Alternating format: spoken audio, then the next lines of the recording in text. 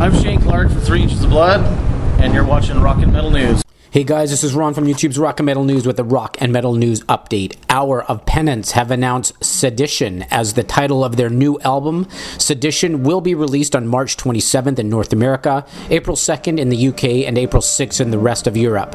It is the follow-up to 2010's acclaimed Paradogma.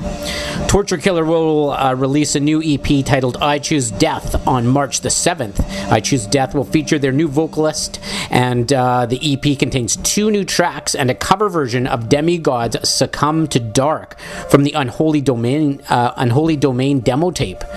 You can check out the track listings for I Choose Death in the description of this video.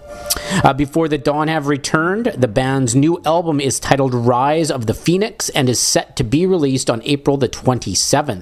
You can check all the track listings for Rise of the Phoenix in the description of this video as well.